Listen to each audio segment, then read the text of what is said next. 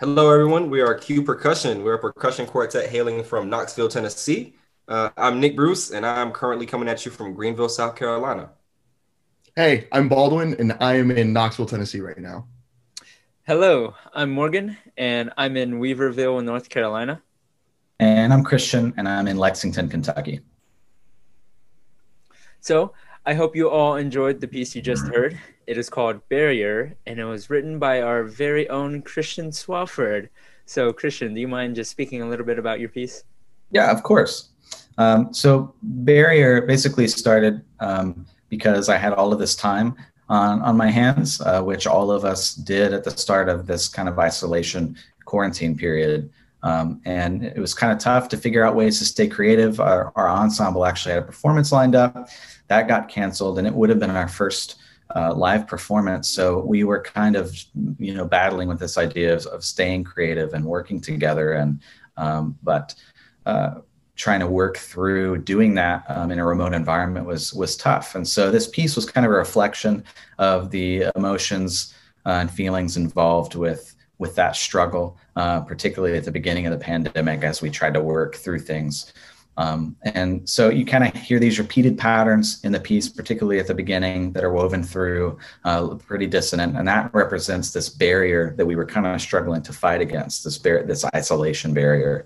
And then eventually, we break through that and we get a little more tonal, a little more jovial, a little more creative, and we're able to do some projects together and finally get the ball rolling. But we're always reminded, and the piece kind of ends this way, that barrier still exists right now, and then we kind of always have to keep moving one foot forward. So we're going to talk a little bit more about that as we go on. So first, we're going to talk about how we made our ensemble work remotely. Then we're going to get into how we try to delve a lot more into interdisciplinary collaboration. We're going to talk about our tag project, which was the first thing we tried to do to stay creative together. And then Nick's going to kind of walk you through how we did that and see if you can't do your own. So Baldwin, do you want to talk about how we started working remotely?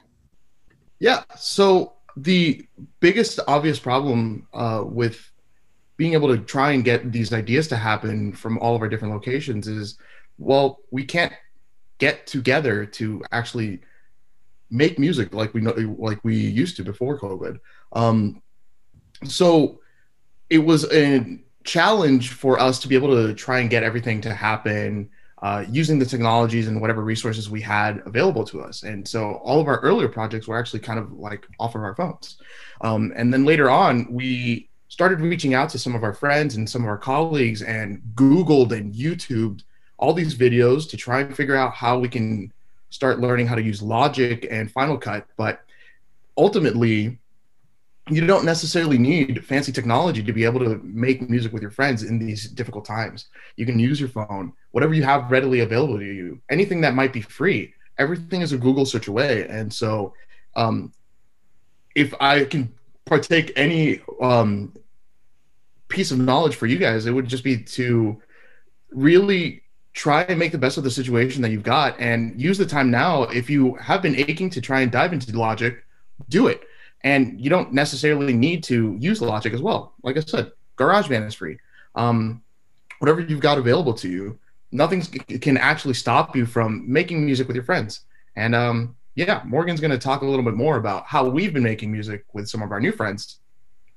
Yeah, so we had a lot of people reach out to us after we started doing our tag projects, and people were in the same predicament in different mediums, actually, especially dance. Actually, that's what we've been getting asked to do, is just composing music, original music for dance companies, and that's been a really rewarding experience for I know for all of us, just because I know usually primarily we only work with other instrumentalists. Like, honestly, we only really, like, we're a percussion quartet, so we're all percussionists. We know how to play with other percussionists, but it gets even more interesting when you start to play with a cello player or a trumpet player or anyone else that's out of percussion. And then when you start to work with people in other art mediums like dance or painters, it becomes a lot more fun that way, because you start to find out that you can combine all of these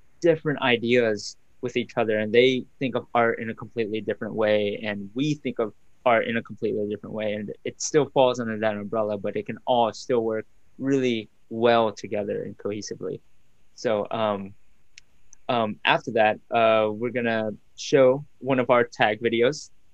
We call it tag number 2, and I believe Nick started this one, and then he passed it to someone in the group, and then someone else, and then someone else, and we eventually just put it all together, all of our creative minds of composition, and here it is.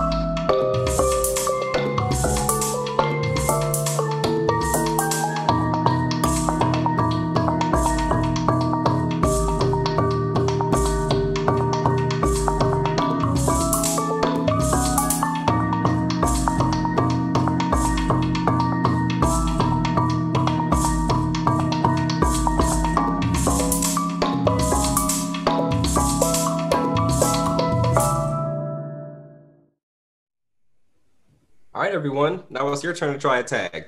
It can be a pretty simple project if you have the right tools, but it can also be very fun and very fulfilling. Some things you will need are a video or audio recording device, such as a phone, camera if you have one, or even a microphone if you have one. Some type of video or audio editing software, like Logic or Audacity, even GarageBand, like Baldwin mentioned earlier, or something like iMovie as well. And your creativity. Once one person creates a musical idea, they will share with their friends, and the following players will then contribute and layer their own creations one at a time.